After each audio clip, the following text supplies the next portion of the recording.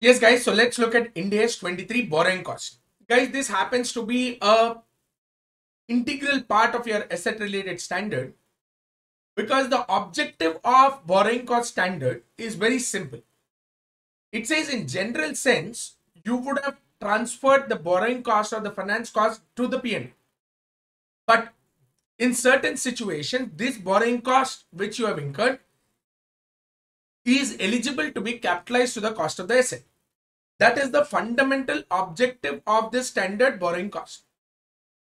If you go with the definition, first of all, to understand what is a borrowing cost, it says a borrowing cost is an effective interest rate or the finance charges under finance lease or exchange differences to the extent they can be regarded as borrowing cost. If you have a comparable standard to AS, your accounting standard, it was AS 16 which was talking about borrowing cost. Where under borrowing cost, you have a particular definition of borrowing cost which says interest and other commitment charges, amortization of cost incidental to arrangement of borrowing, amortization of discount on issue or premium on redemption of debt, finance charges under finance lease, exchange differences to the extent they can be regarded as borrowing cost. So this is particularly how it was defined as per AS 16 borrowing cost. But when it came to IND-AS 23, he has confined only to 3 steps: effective interest rate, finance charge under finance lease, exchange difference to the extent they can be regarded as borrowing cost. That means the first 3 parts, that is interest and other commitment charges, amortization of cost incidental to arrangement of borrowing, amortization of discount on issue or premium on redemption of debt, these 3 have been combined together on a combination. They have called it with a word called as effective interest rate. Guys, this concept of effective interest rate you will also get in IND-AS 109. That is your financial instruments, where he uses the word amortized cost using effective interest rate. What is this effective interest rate? How do I calculate an effective interest rate? First of all, let's see.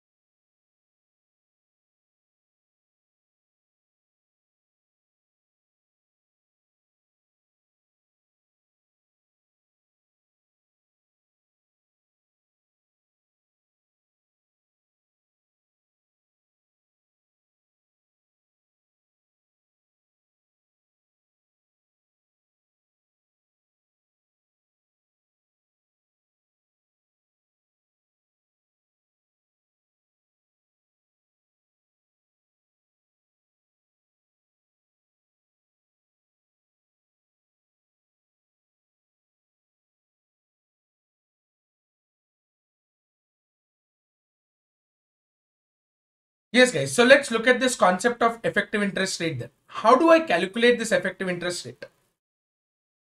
Let's say, for example, my loan amount is 1 lakh. Let's say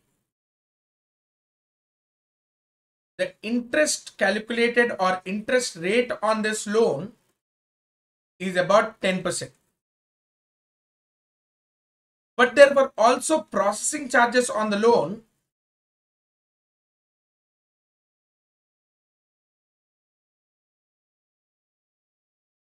The processing charges were about 2%.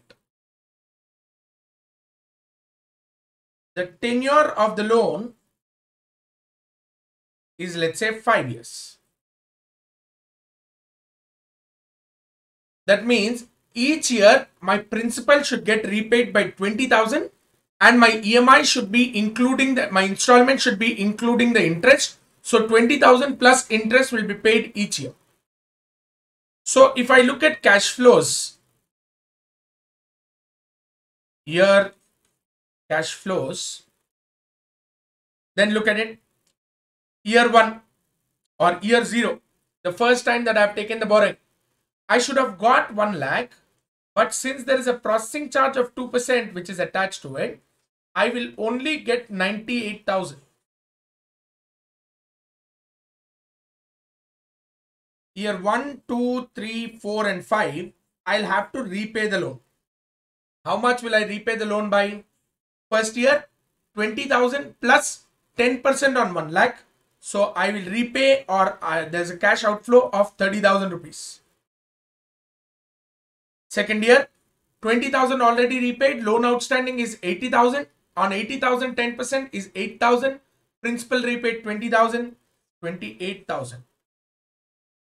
Like this, if you go on, third year he'll repay 26,000. Fourth year he'll repay 24,000. And fifth year he'll repay 22,000. If you calculate an IRR, considering all these numbers, if I go with a computation of IRR, then my IRR will be 10.35% or something like that. A little over 10. It is not 10%. Why is it not 10%? Instead of this 98,000, if it had been 1 lakh, then it would have been 10%. But since now it is not 10%, but since it is not 1 lakh and only 98,000, you will find that the effective interest is slightly more. Why is it slightly more? Because the 2% or 2,000 which you got deducted as processing charges at the beginning, they have to be amortized over the period of loan, that is over the period of 5 years. To accommodate this, the concept of effective interest rate has emerged. Here, to accommodate this, we have this concept of effective interest rate which emerged. So that is the reason why he included the word effective interest rate. Effective interest rate includes all interest and commitment charges, amortization of cost incidental to arrangement of borrowing, amortization of discount or premium on redemption of debt, finance charges under finance lease, and exchange differences. To an extent they can be regarded as borrowing cost. So effective interest is a combination of all the three. So whenever you come across an effective interest, you will find that the effective interest is slightly more than the actual interest cost. What is this finance charges? Finance charges under lease we will observe today when we discuss about IND-AS 116. Exchange difference to the extent they can be regarded as borrowing cost. What is this exchange difference to the extent they can be regarded as borrowing cost? Let's look at this. Let's say, for example, look at the example first, then I will tell you how we calculate. Look at the example first. My borrowing is actually, I need 1 lakh rupees. I need a borrowing of 1 lakh rupees. But let's say for suppose, I take a borrowing in rupee, I would be paying 12% rate of interest. My finance manager walked in to me and he said, "Sir, why are you borrowing in rupee terms? Have you seen the rate of interest? The rate of interest is 12%. I'll give you a fantastic idea. Go to US and borrow from US. Rate of interest is just 5%. I said, fine, nice. How much should I borrow? Said, sir, dollar rate is 50 rupees. We need 1 lakh. If you borrow $2,000, then automatically you will get 1 lakh rupees. But the interest rate is only 5%. I believed in what my finance manager has said and I borrowed in dollars. So I borrowed $2,000 at 50 rupees per dollar at the rate of only 5%. So at the end of the year, when the interest was supposed to be paid, 5% on $2,000, I paid just $100 interest. Had I borrowed in India, if I would have borrowed that 1 lakh in India at 12%, I would have paid 12,000 rupees. $100 at the end of the year. I looked at the end of the year and the interest, the exchange rate towards the end of the year was 55. Even then I was happy because $100, 55 rupees per dollar, I paid only 5,500. If I would have actually borrowed in rupee terms, I would have actually paid 12,000 rupees. Instead of 12,000, I paying only 5,500 has given me a significant advantage because today I have a savings. How much did you save? 12,000 minus 5,500. I saved 6,500 rupees of interest. Now, why did the rate on dollar increase? Because theoretically we align with the concept called as interest rate parity theorem. What is your interest rate parity theorem? It says that the country which has a lower interest rate always has a currency which keeps on appreciating. Same way, here since the dollar interest rate is lower, I expect the dollar to appreciate. Therefore, it increased to 55 rupees per dollar towards the end of the year. But now when a repayment comes up, I have to repay $2,000. Each dollar should be purchased at 55 rupees. Therefore, to buy $2,000 at the end of the year, in rupee terms, I should spend 1,10,000. I should spend 1,10,000. That is the exchange loss to be recognized on each balance sheet date as per IND-AS 21. So he is saying you saved a notional interest of 6,500, but unfortunately you incurred an exchange loss of 10,000. So in such situation, he is saying to the extent of lower of these two, savings in interest cost and the exchange difference on foreign currency borrowing, I will consider it as borrowing cost as per IND-AS 23.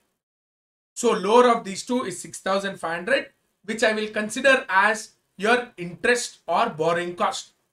So if you ask me what is your interest or borrowing cost as per IND-AS 23, actual borrowing cost paid in dollar 5,500 plus exchange difference to the extent they should be regarded as borrowing cost 6,500.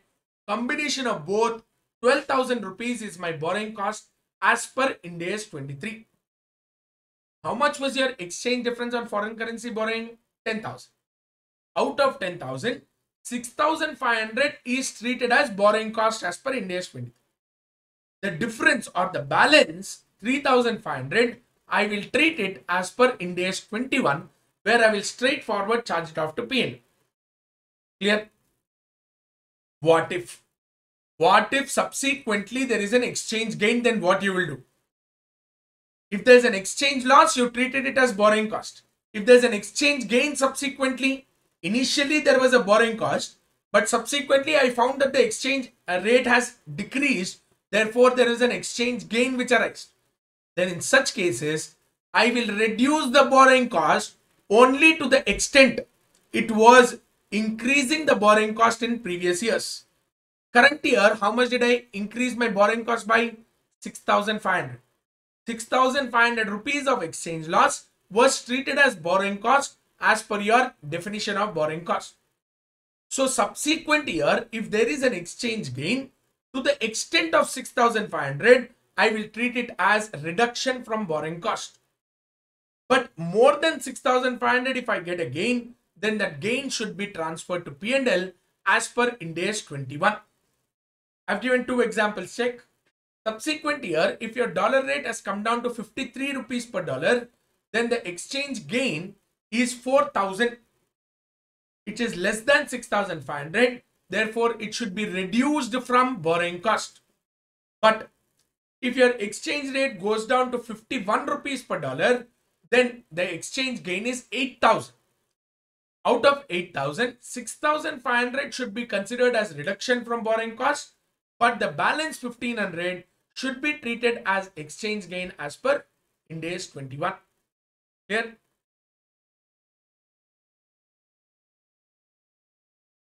I'll make this available for you. Check.